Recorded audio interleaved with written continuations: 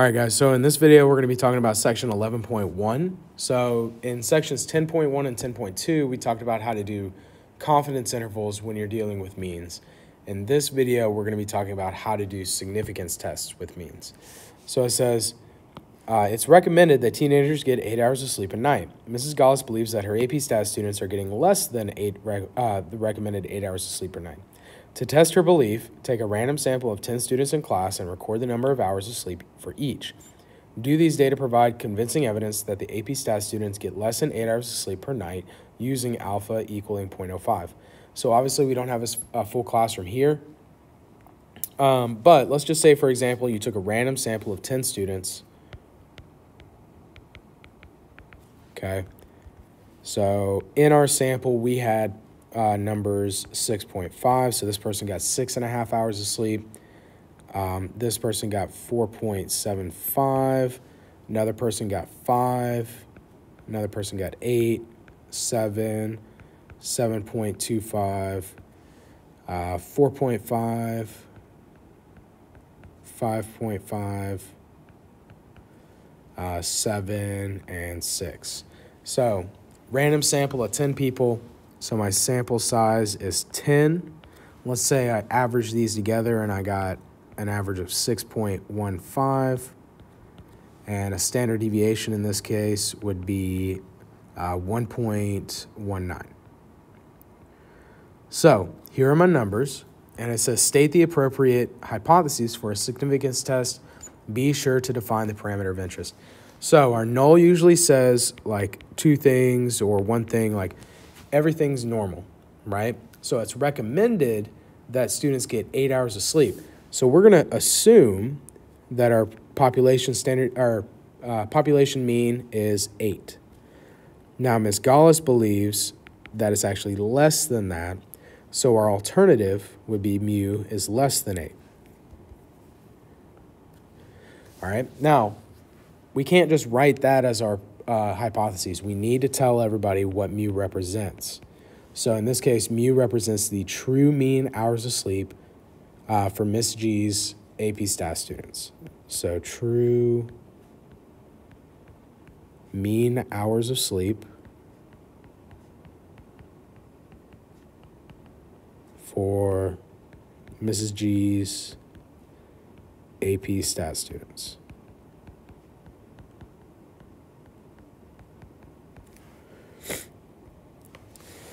Now it says what condition must be met. Check them. So first off, it needs to be random. Okay, so we assume that we randomly sampled 10 students, right? So random sample of 10 students. Okay, so that one's good.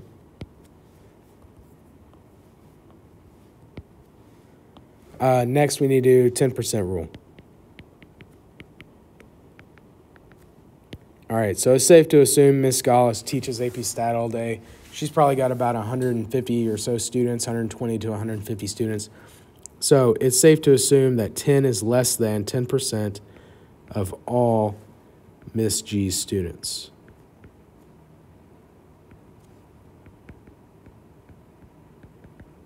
Okay, all of our AP Stat students. All right, and then normal. All right, so it didn't tell us that the population distribution is normal. We don't have at least 30 people, so the only option left we have is to show that the sample is no strong skewness or outliers. So if I create a number line here, make a dot plot, I had numbers ranging all the way from like 4.5 or let's see here. I had numbers ranging from 4.5 up to 8.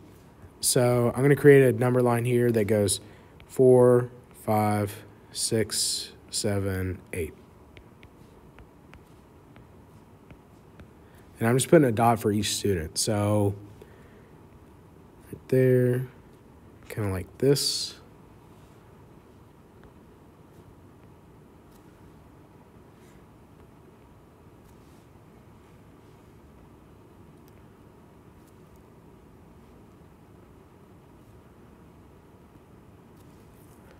All All right, so these are our hours of sleep. Okay, and you can kind of see that it's not really skewed. So there's no strong skewness or outliers. So I'm just going to say sample shows no strong skewness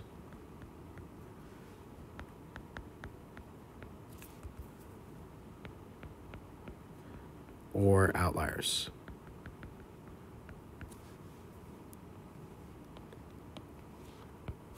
Okay, so that one's good. So since we've already met all three conditions, now we can move on. So it says give the formulas for the mean and standard deviation of the sampling distribution of X bar and calculate the values. So mu sub X bar, that's just whatever we assume the true mean to be. So in this case, it's going to be 8. And now the standard deviation of X bar, well, that would be the population standard deviation divided by the square root of n. But we don't know what that is, so we can replace that with S sub x. All right, so if we do that, we're going to get standard deviation of 1.19 divided by the square root of 10. So when you do that, we're going to get a standard deviation of 0.376. So this is our standard deviation, and then 8 is our mean. Now it says draw a picture, then calculate the test statistic. Okay, so if I drew a picture, okay, remember this is a t-distribution. Okay, so in the middle here, I'm going to have 8. And now for our sample we actually got 6.15, which is down here, right? Here's 6.15. And we're trying to calculate what percentage or what are the odds of getting 6.15 or less. Only other thing we need to do, we need to show t and our degrees of freedom. Okay, so this is our name for this graph. Okay, you always have to have t and then your df, whatever that might be. All right. And so if I calculate my test statistic, remember t is equal to x bar minus mu divided by Sx over root n. So we're going to have 6.15 minus 8 divided by 0.376. We calculated that on question 4. And we're going to get a test statistic of negative 4.92. So this is our t-test statistic.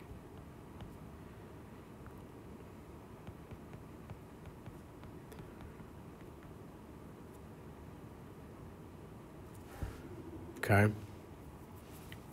Now, it says, remember, since we are working with means, the test statistic is a t-value, so we can use b to find the p-value. So you can use b, or you can use your calculator, okay? If you want to do calculator, it is TCDF, all right? And now you're going to have a lower p-value, or sorry, lower t. You're going to have an upper T,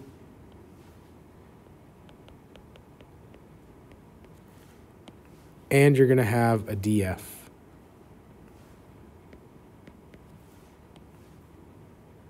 All right, so lower T.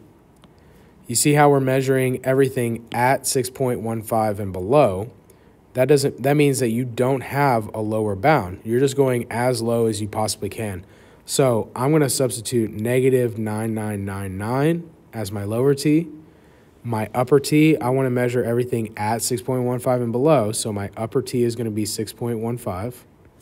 And my degrees of freedom, like we said, was going to be 9. So if I plug all of this in my calculator, I'm going to get a p-value of 0.0004. So a really low p-value here. And so it says, what conclusion can we make? So p-value is really small, right?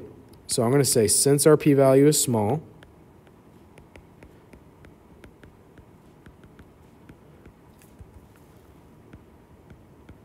and in parentheses, I'm going to put p-value equals 0.0004, which is less than our significance level of 0.05. I'm going to say we reject the null.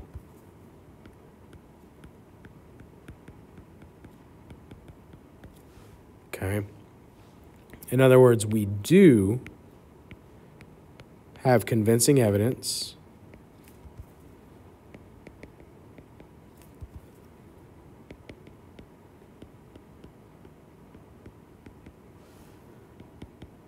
that Mrs. Gollis's or Mrs. G's AP Stat students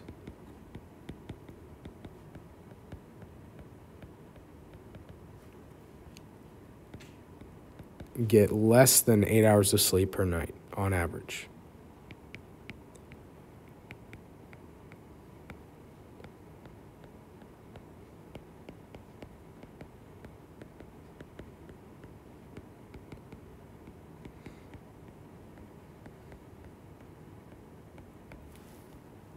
Okay, so since our p-value is small, we reject the null. We do have convincing evidence that Mrs. G's AP Stat students get less than 8 hours of sleep per night on average.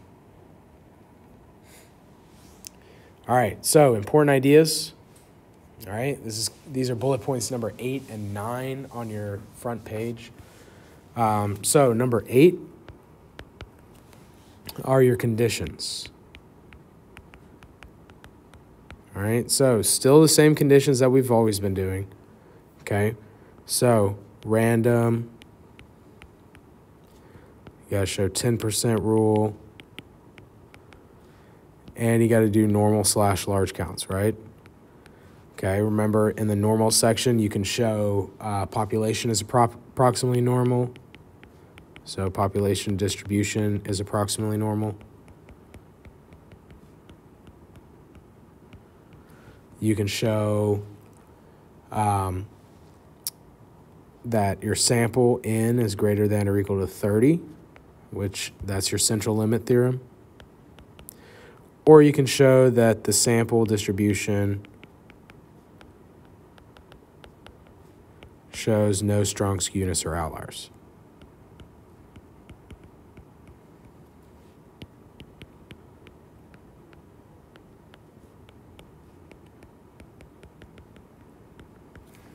Okay. All right. And then number 9. So this would be your test statistic and your p-value.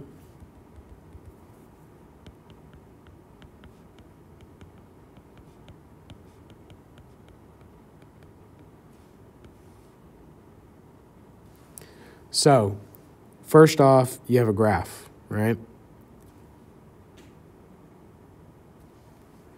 Okay, in the middle would be your mean, all right? And also don't forget you got to give it a name. So T and then DF, whatever your degrees of freedom are, all right? Your value, your test statistic, is just x bar minus mu divided by SX over root n. Okay? And then to find your p-value, you can do table B,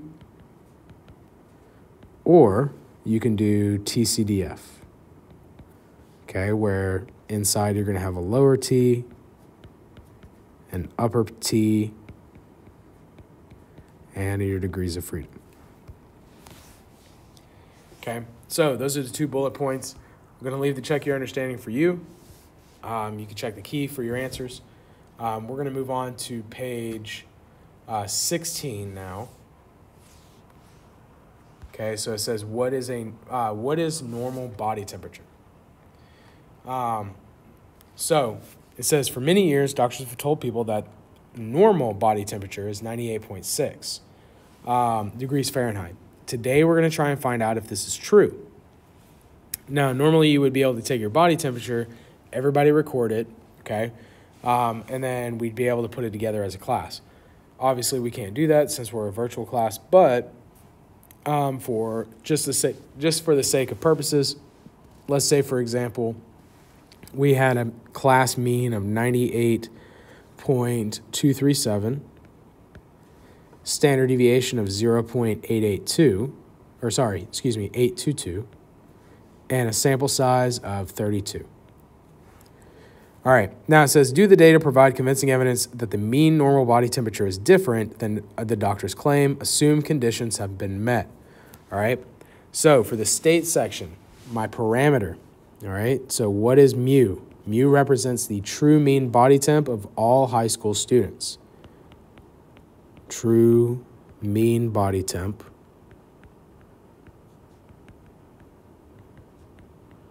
of all high school students.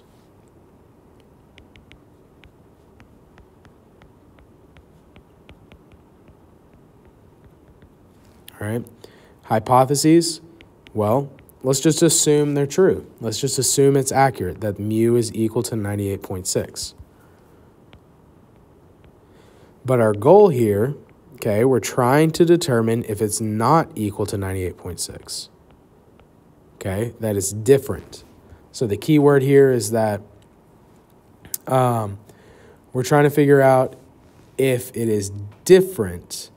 Okay, if the body temp is different than what is claimed to be true, 98.6. So for our alternative, that's why we wrote is not equal to. Okay, if you ever see the word is different, that means not equal to. So statistic, our class sample was X bar equaling 98.237. And our significance level here is just going to be 0.05. So the name of the procedure, we have one sample. Okay, so this is going to be a one sample t-test, because we're doing a significance test, right? So t-test for mu. General formula, okay? So in words, it is test statistic equals statistic minus parameter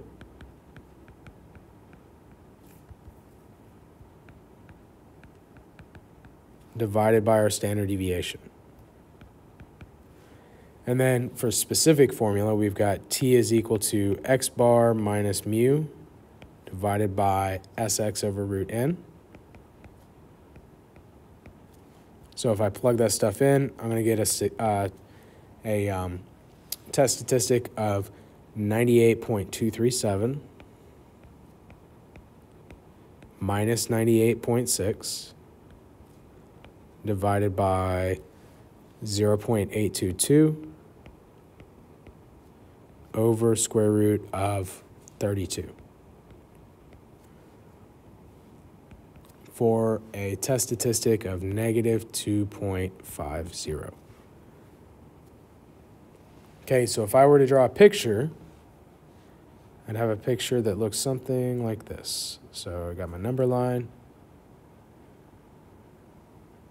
Looks like that. And now in the middle, okay, I'm going to draw the standardized graph. So in the middle, I would have 0. And then over here, I have my test statistic of negative 2.5 or 2.50. Right? Now, I am doing a significance test where my alternative hypothesis says mu is not equal to 98.6. So when you're doing a significance test where it's not equal, you're actually doing what's known as a two-sided test, okay? So not only are we measuring everything below negative 2.5, we're also measuring everything above positive 2.5, okay? And then the only other thing I need, T, and then my degrees of freedom, we had a sample size of 32, so my degrees of freedom is 31, okay? Now remember, test statistic, we had T equals negative 2.5. So my p-value, I'm going to do TCDF, and I'm going to do negative 2.5, or excuse me, I'm measuring everything at and below negative 2.5. So my lower bound is going to be negative 9999 up to negative 2.5. My degrees of freedom is 31. So this is my lower t, my upper t, and my df. And so if I do that, I'm going to get a p-value of 0.009. Now, that is for everything here at and below negative 2.5. But because I'm doing a two-sided test, I need to double that. Okay? So 0.009 times 2, because it's a two-sided test, I'm going to get 0.018. So my p-value in this case is 0.018. Now, conclusion. Two things I need in here. I need to interpret my p-value, and I need to make a conclusion. So, interpreting the p-value, we always assume the null is true. Okay? So, assuming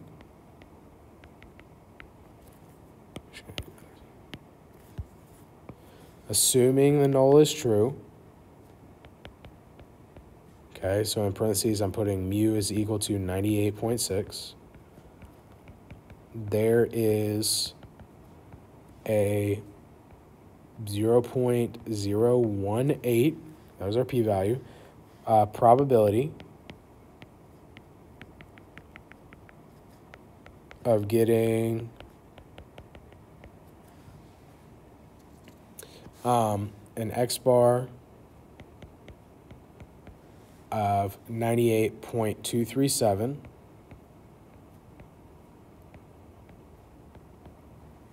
or lower,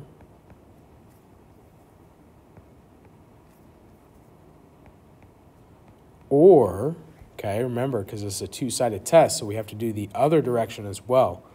So 98.237 or lower, or 98.963 or higher by random chance.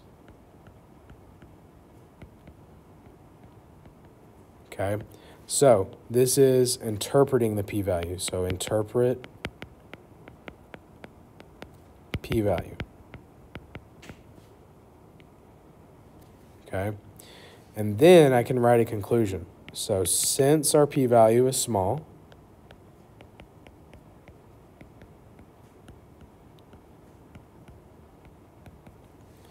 all right, so in parentheses, I'm going to put p-value equals 0.018, which is less than our significance level of 0.05. I'm going to say we reject the null. And then we say we do have convincing evidence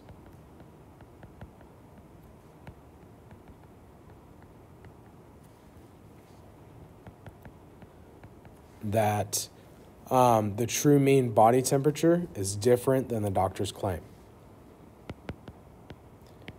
The true mean body temp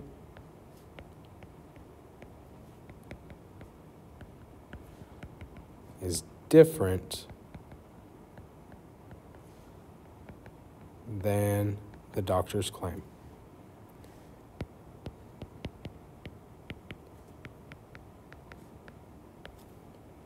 Okay, so this is our conclusion.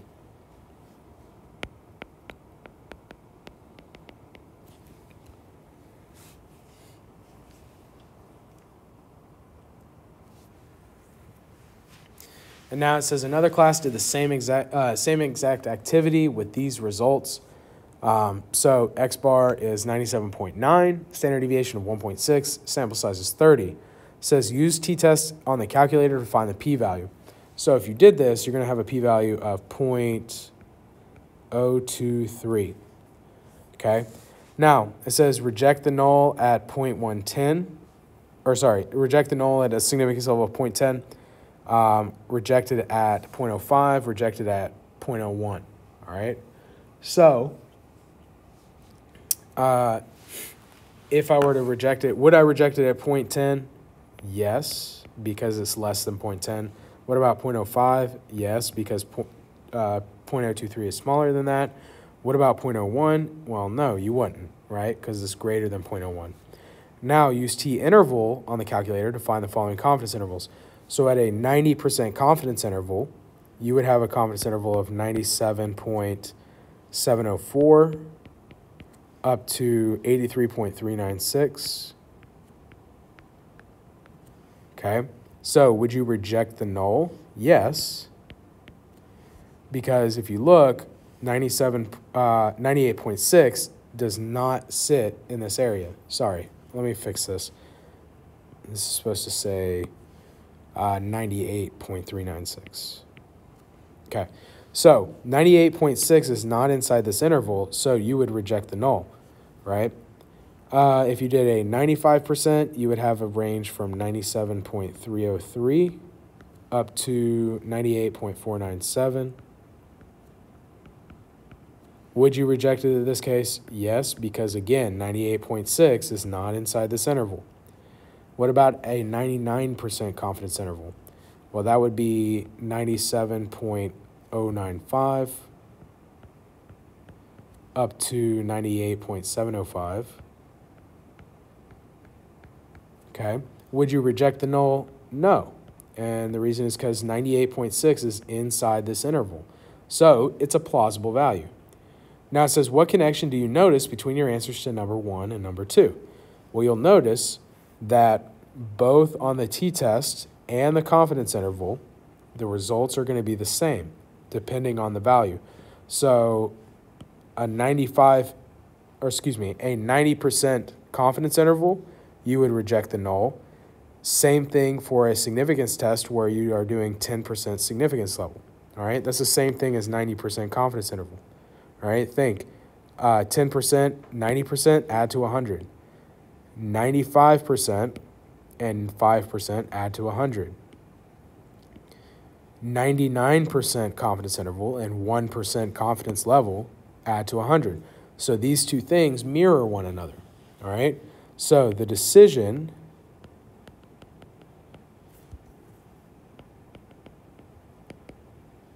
to reject the null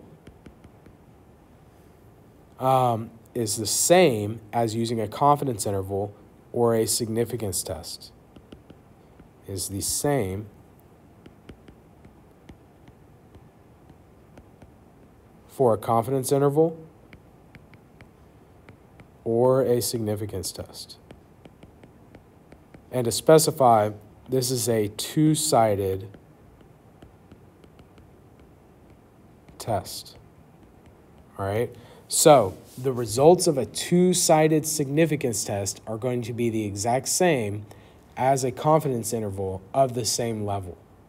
Okay? All right.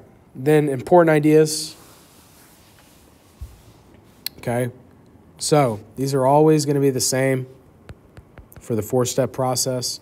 Excuse me, this is number 10. So for the four-step process, okay, so in the state section, you need to tell me your parameter, your hypotheses,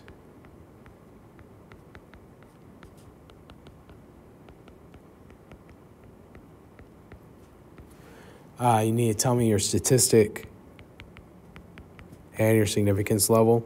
For the plan section, you need to tell me your name of the procedure and your conditions.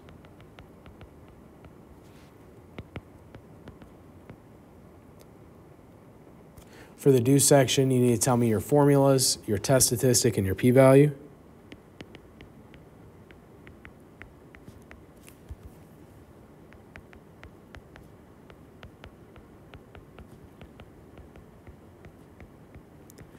And your picture, so a picture of the graph. And then for the conclusion, so in the conclude section, you need to interpret p-value.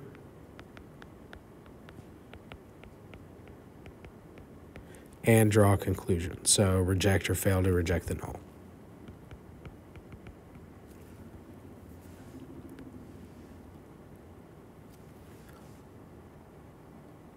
All right, and then number 11, This is confidence interval and two-sided test.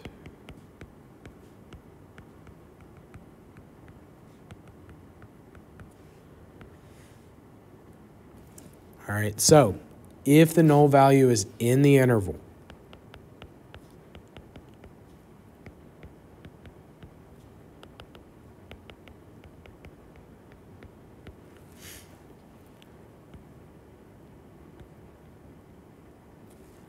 that means that the null value is plausible.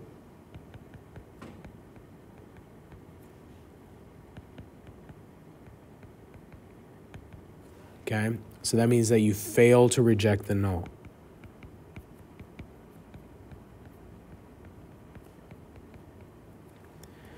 Now, if the null value is not in the interval,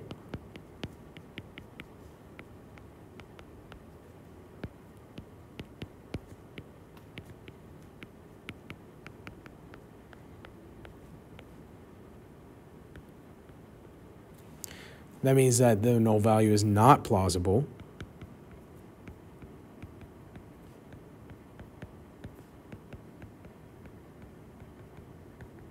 And so you would reject the null. Okay?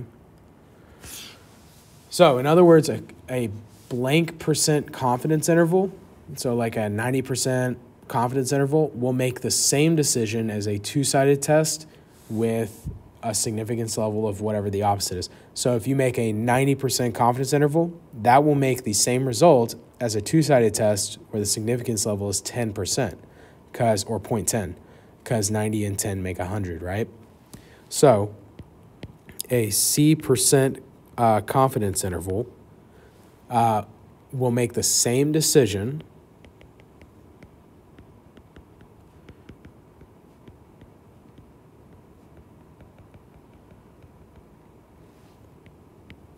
as a significance test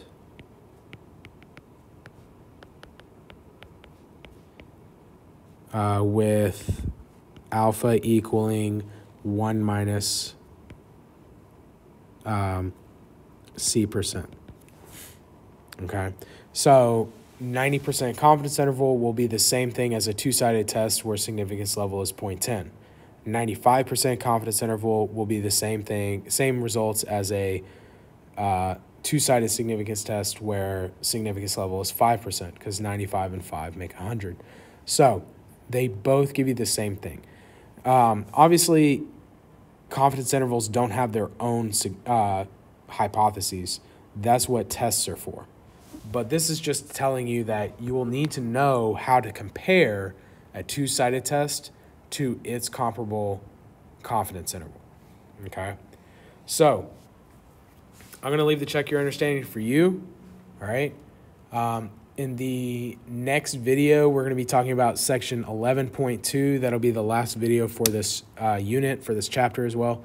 We're going to be doing 11.2, which tests about a difference in means.